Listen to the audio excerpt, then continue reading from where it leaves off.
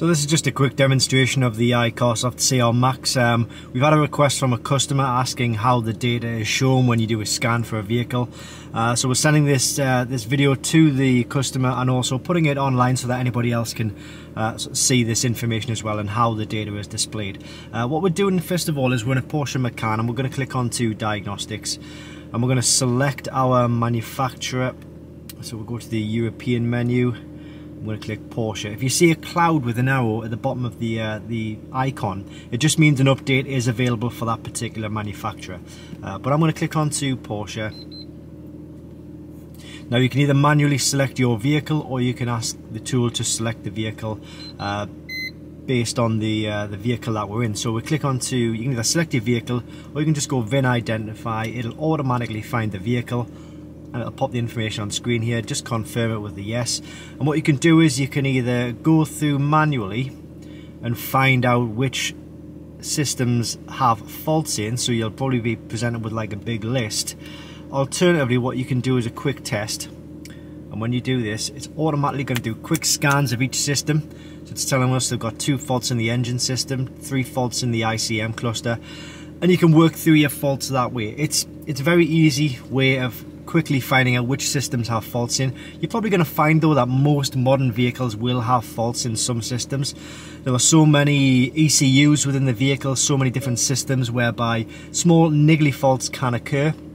May not affect, and it probably won't affect anything to do with the way that the vehicle drives or the way that a certain system or particular ECU operates within the vehicle, but just bear that in mind. So I mean, we'll wait till this scan is done here, then what we can do is we can generate like a report of everything that's been done.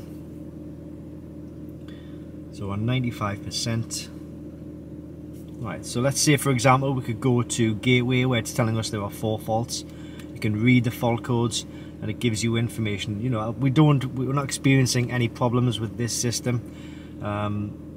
Steering, electronics, left keypad function restriction, well, you know, that's irrelevant really. We're not getting any problems with that.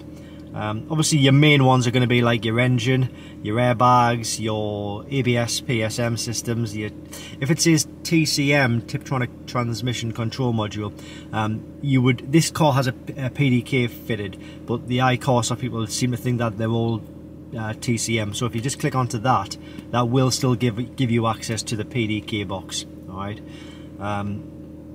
And that's it really. You can do it that way, or you can, as I say earlier, you can go into control unit and you can, it's automatically finding the information from the previous search on here. But if you go into this section first of all, you may have to go in manually and then do a fault code, and then it's going to tell you which faults are there.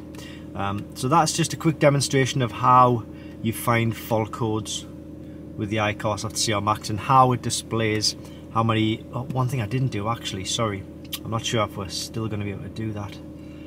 I didn't show you the section with the report. Don't know if it's going to be able to recall it up. No.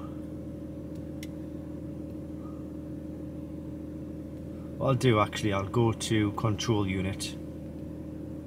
And we know there's a fault showing in the engine system at the moment, so we can go to that section there, go back. So it's telling us there's 2 faults there now in that system, so we can do a report on that section.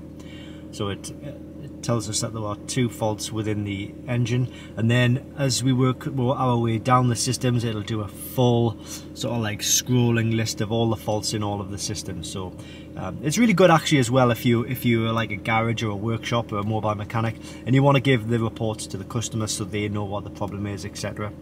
There we have it. Okay, so that is the iCarsoft CR Max. Short demonstration for a customer, but hopefully somebody else has found this useful as well.